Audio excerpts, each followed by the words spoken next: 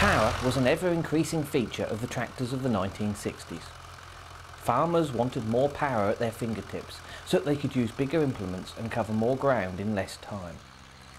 As an answer to this, the main tractor manufacturers gradually offered tractors with more power, but it was really left to the smaller firms such as County and Roadless to provide the 6-cylinder engine power that was needed.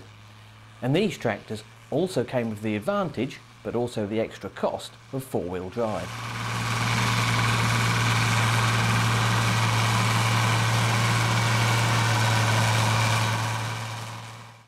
Then, in 1971, this came along, the Ford 7000.